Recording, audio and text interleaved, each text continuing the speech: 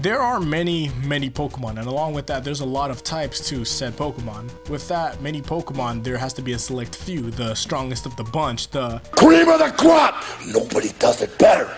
With that, we're going to be naming off of the top 10 strongest Pokemon of their selected type. This is going to be based off of mostly Pokemon itself and not from a competitive standpoint, but there will be instances of competitive if need be. I'm going to be removing box cover legendaries, or legendaries in general actually, to let the others shine, but at the same time these are only going to be final evolutions.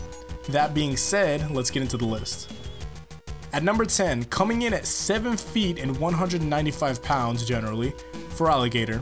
Feraligatr moves slowly as it comes out of the water, and when there's really no objective for it, but when there's prey, this Pokemon moves at blinding speed.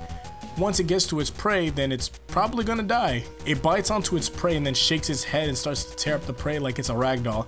I believe that most Feraligatrs would be around the same strength as a Feraligatr that threw that Blastoise like a rock to a window. Number 9, Pokemon 693, Clawitzer, the Howitzer Pokemon, which is a short gun for firing shells at a high trajectory at low velocities. Clawitzer's giant claw can pierce the hulls of a tank, moving at almost 70 miles per hour. With a team of Clawitzers, you can fight an army with just using Water Pulse, and along with that, a shot from this Pokemon could donut any Pokemon with this type of power. He also has the ability of Mega Launcher, so that explains the piercing power. Number 8, Samurott. This Pokemon alone had max potential to be a better Pokemon when transitioning from the original Black and White 2. Although he doesn't have the best use in competitive play, his Dex entry does indicate that he does end Pokemon with a fell swoop with one of his Scimitars that are attached to the front of his legs.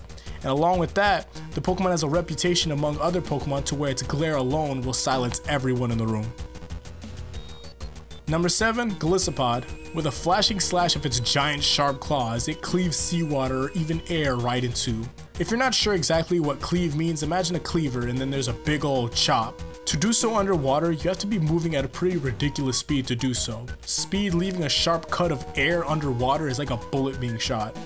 Number 6, Blastoise and Mega Blastoise. Blastoise alone is a pretty strong Pokemon, but taking those giant cannons on his back into consideration just to continue to boost him up even further, those cannons blow holes right through steel and it makes itself heavy to withstand the recoil of the water jets it does fire. So along with blowing itself back, it has to fight Pokemon while shooting, and it stands with what should be double the force depending on what Pokemon it's fighting though. These cannons have disgusting precision, with being able to strike cannons over a distance of 160 feet.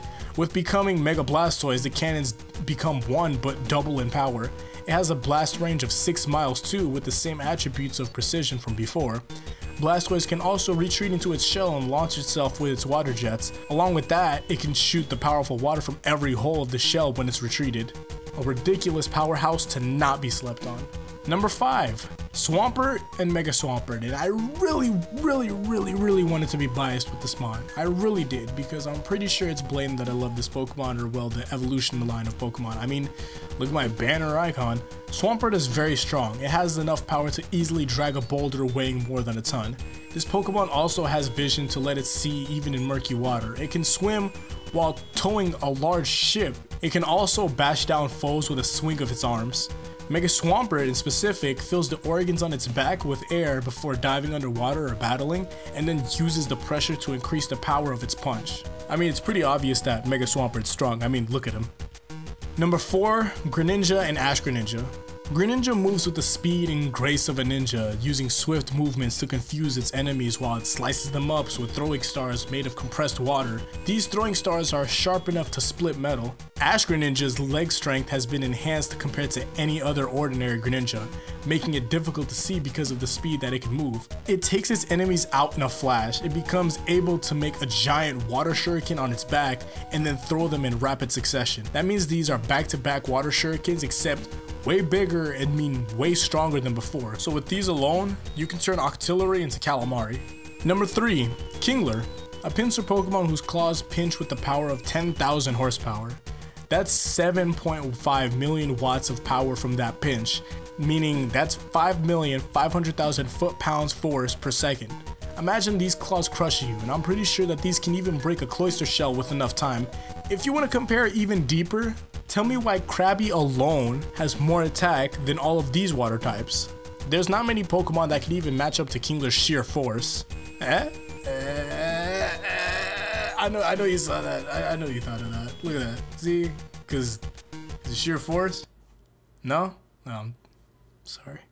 Number 2, wishy-washy. An individual wishy-washy is small and weak. The people of Alola still fear it and call it the demon of the sea. This Pokemon obviously in solo form will do nothing. Now, its school form is where it gets the name of Demon of the Sea. Its power multiplies to the point of where its dex says a water gun is some other Pokemon's hydro pump, meaning that Wishy-Washy's lowest is some Pokemon's best, and that says a lot because this Pokemon is actually really strong in-game and competitive-wise.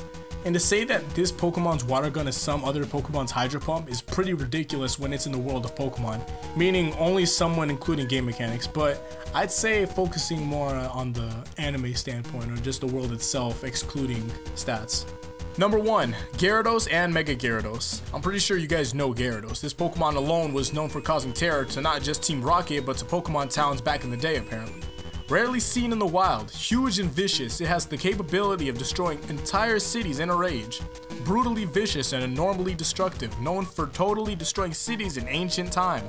Extremely vicious and horribly brutal, has enough destructive power to annihilate even a major city. All of these entries are pretty crazy, especially when compared to the recent Pokemon we just went through. What finalized Gyarados alone for me was, once Gyarados goes on a rampage, its ferociously violent blood does not calm down until it's burned everything down. There are records of this Pokemon's rampages lasting a whole month. Now for its Mega entry, it goes into its supersonic speed that it develops, and now along with that, Mega Evolution also affected its brain, leaving no other function except its destructive instinct to burn everything to cinders. So with having all of that stamina, speed, and sheer power, the Pokemon itself just goes blank and it destroys everything possible. Congratulations, Magikarp. You finally made it somewhere. That's gonna be it for now. If you guys enjoyed this video, leave a like or so. I didn't really have any honorable mentions because the other ones I would include is just probably like, oh, the other legendary Pokemon, the pseudos, but I couldn't find enough information like certain Pokemon like Manaphy for some reason. Like, it's a very strong Pokemon competitive wise, but for some reason there was nothing behind it. It was just saying Prince of the Sea and that's all, so I'm just gonna leave it at that until now. If you guys have any information yourself, put them in the comments so I can see them and probably rethink this whole thing. You guys put your own top 10 in the comments of how you think they work and how strong they are or whatever, and put the next type that you want to see featured. I'm Caleb, thank you for watching, peace out, and Godspeed.